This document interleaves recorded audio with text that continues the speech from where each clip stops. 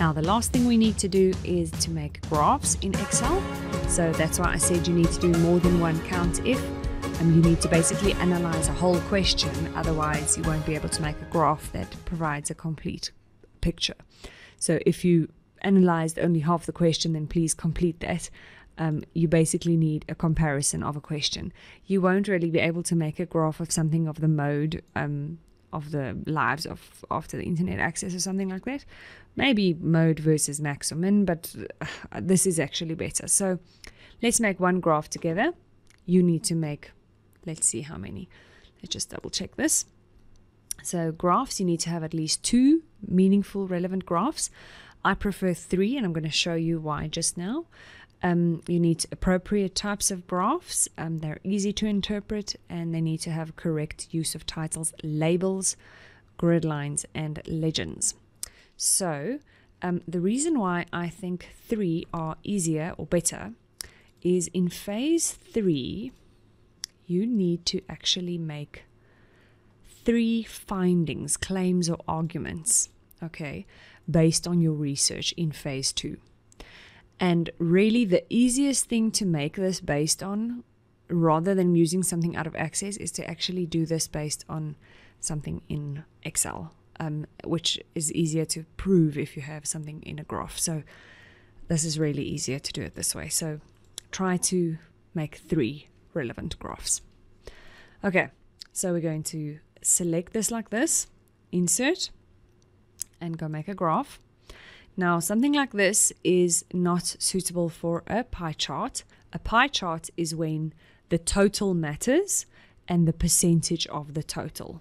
Okay, here it's comparing the monthly spend. It's comparing a number, so a number of how much they spend per month. So there isn't a total of how much they could have spent. So this is not relevant in a pie chart. So either a column chart or a bar chart would be better. So let's do that. So firstly, we need to change the title, that it's much more descriptive. So I'll have to say something like per gender spend, monthly spend on e-commerce, for example. So make sure that the heading or the title is actually more descriptive, and you can actually almost include the original question, or at least expand on the original question, because yeah, it has to be clear what the original question was. You have to have data labels on every single chart. There's no guidelines as to what they need to look like, but there has to be data labels, okay? There also has to be axis titles, okay? Now, it doesn't necessarily have to be both. I mean, this actually is descriptive, so you can actually only put in an axis title for the numbers. So there you would probably put in something like monthly spend, but put in at least one of the axis titles, and check if the grid lines are sufficient. Check if you maybe need to put in some more grid lines. Are minor grid lines useful maybe? Yeah, I think this might actually add to that. And see if one of the chart designs might be a bit nicer. If one of these, this actually looks quite nice. But whatever chart design you need to use a similar one for all of the charts. So let's say I choose this one. I'm going to change let's see if I can find colors that's similar to the other ones I want. Then the other charts I need to make also needs to look close to this. Okay. But no, I definitely need grid lines for this. Let's put minor in as well. So let's just double check what we need to have. The titles are used correctly. So I've expanded on the title. I've put in data labels. Okay. I've checked that there are enough grid lines. And a legend is only necessary when you are comparing 2 sets of data. So if I had done an average ifs, where I actually did gender, and I did a comparison based on if they play games. So it was the female game players and the male game players, and I had basically 2 columns here comparing them. Then a legend would be important. Or in a pie chart, let's say, because this is a pie chart, I mean the number of game players versus non-game players, that would be suitable. So here I could, a legend is useful. This is a legend, remember? And here data labels would also be useful. But data labels in a pie chart is never good to just have a number. It's much better to have percentage. So I would say try to, remember you can change it to percentage over here, more options. Oh, come on. Click it once so that they're both selected. Format data labels. Make it percentage, not value. Okay. And then position outside so that you can see it clearly. And change the change the title so that it's close to what the original question was. Number of respondents who play games, something like that. And then we'll have to change the colors again, that it's close to what we had. Something like that is nicer. That actually fits better based on what I have here. My titles are clear enough. I think I prefer this on the side.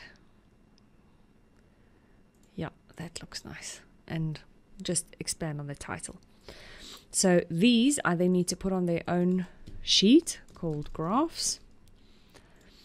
And I'm going to go and move them. Move as an object in graphs. And then I'll just put it nicely in the top. And the same here, move as an object in graphs.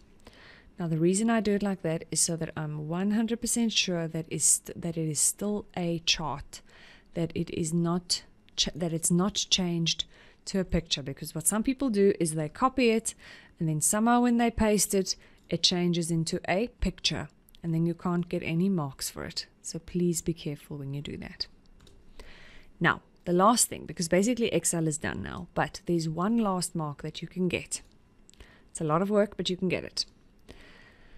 There's a mark that says, analysis includes other relevant, appropriate data in addition to the questionnaire or survey data. All right, so this is one mark. It's up to you if you want to do this.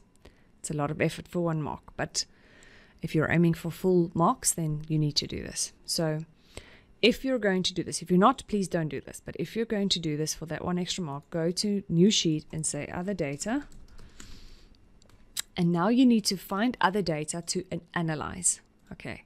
The easiest way that, or the easiest thing that I would suggest to do is to actually go and look in your phase 1 research and see if you can find somewhere where there's actually, okay, here it says, flowers need 6 hours of full sun each day. So I need to actually put in a little reference to which source that was from. So source, and I need to paste that URL. Oh, wrong one. This one. So let's just copy that URL.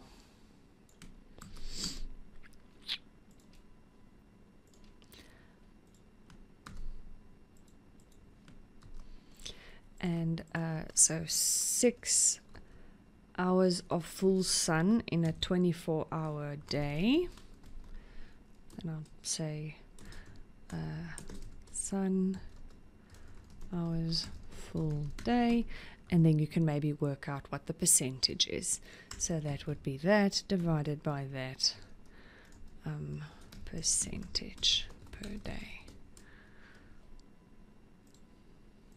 Percentage of sun, something like that. There you go. There I can get one mark. All right. But I can't help you more than that. You need to figure out something from your original articles in phase 1. Figure out something that you can do to get that one extra mark. So you need to look for some stats, something that refers to numbers or statistics in your original data in phase 1 that you can actually do an additional calculation on, and that requires some creativity. So if you want to do that, you can get that one extra mark.